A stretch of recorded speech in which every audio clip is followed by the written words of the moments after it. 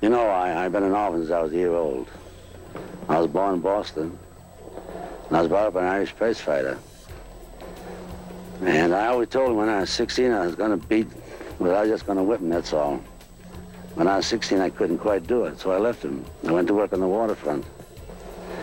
And I always said I wanted to do something worthwhile with my life. And I wanted to become a sculptor. Then one day when I was 13, I'd read about this man, Borglum, climbing a mountain.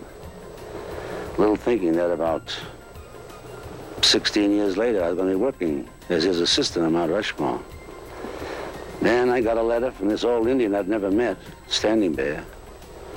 And he asked if I'd build a memorial to their people so the white people know the red man had great heroes also.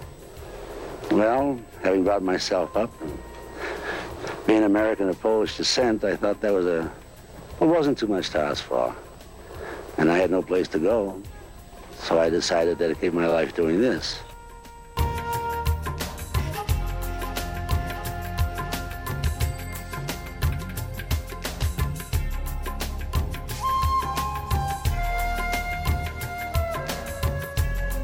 Hammer and a steel, and I drilled my holes around 3-4 feet deep and blew them off. Then I bought an old compressor. It was 24 years old, no Buddha, weighed around 4 tons.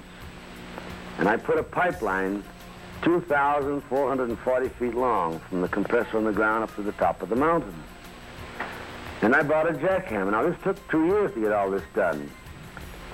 And then I bought another hammer, and then my steel. Dynamite is rather expensive, and my electric cap.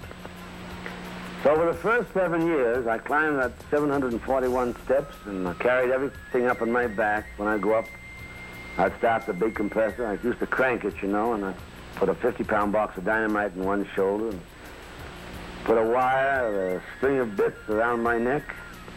Then I'd take maybe an 8 or 10 or 12, 14-foot steel in my left hand, and that's how I'd start up the mountain. The old Buddha, the old compressor, was kind of decrepit, and I'd get sometimes quarter of the way up, and I'd just hear that thing go kaput, kaput, kaput, kaput, kaput. Put everything down, walk all the way down the staircase, start her up again, crank her up, wait there 5 minutes, start up the mountain, pick everything up, go up to the top, which is quite a distance, put all my things down, get my air valve cleaned out, oil the hammer, pick it up, get my starter steel in it. Just start to drill one hole, get down about a foot, and you could hear the big Buddha, kaput, kaput, kaput. Down I'd go again. One day I did that 9 times. You know, that gets awful old. Oh, I tell you, that walk up and down there was terrible. My lands are where my dead lie buried. Isn't that beautiful? Isn't that beautiful?